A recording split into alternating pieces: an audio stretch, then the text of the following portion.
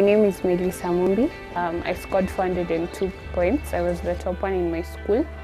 But during my primary school in Despring, my dad passed on in 2009.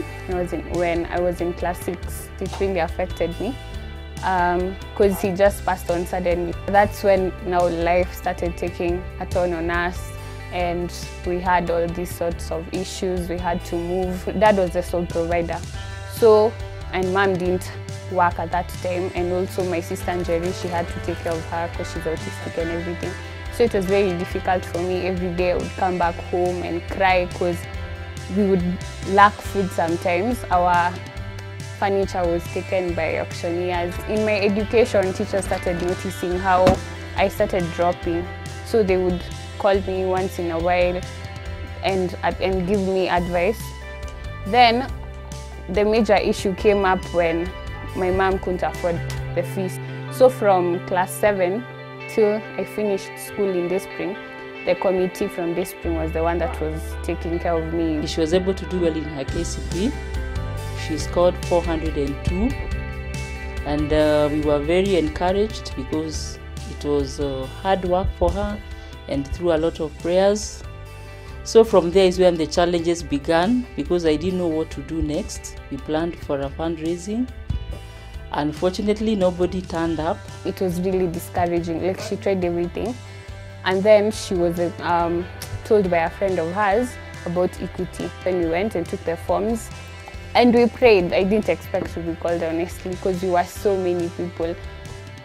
Then I just had Kimwere. I'm not used to being called by my surname. So at that time, I didn't even think it was me. That's when it all dawned on us that I'd gotten the scholarship. So from then, they've been sponsoring me from Form 1 to Form 4.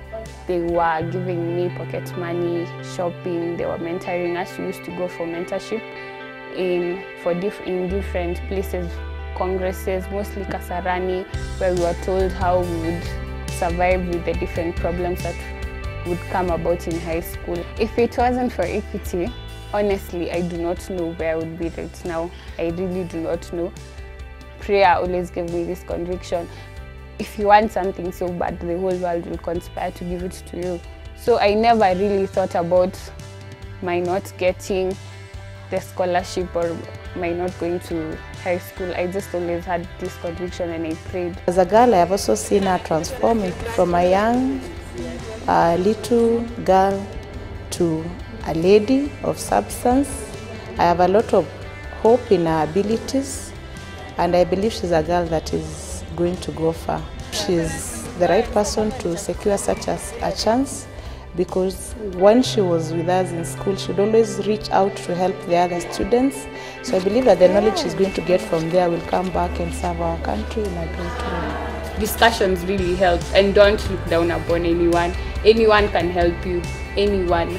Your top, even there's something the last person in your class knows that you do not know. The Wings to Fly program is a very good program. I know it identifies girls or students from needy backgrounds and assists them to get a good education. It's commendable that they are reaching out to these needy students and assisting the girls to get an education. I've really got to understand it much better, because from what she had experienced, what now she is different, and that gives me hope. I really feel proud, especially I have that now great chance. If I really work hard, I know that my hard work will not just go like that. It's like being paid for my hard work, and it gives me more motivation. After high school, when I got my A, Equity Bank took us, the people who had A's and were Wings to Fly, and also the tops in districts.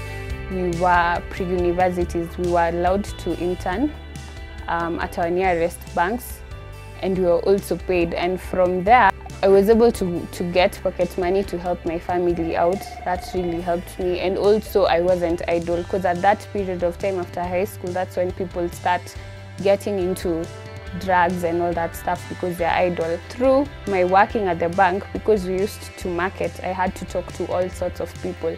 So I learned tolerance, I learned how to deal with all sorts of people. As pre-universities, we were mentored. They brought people who had already gone ahead of us.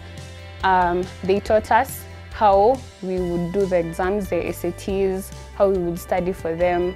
They taught us how to write essays, how we should express ourselves through those essays. I'm going to the University of British Columbia in Canada under the MasterCard scholarship, and I want to pursue biochemistry under the Faculty of Science.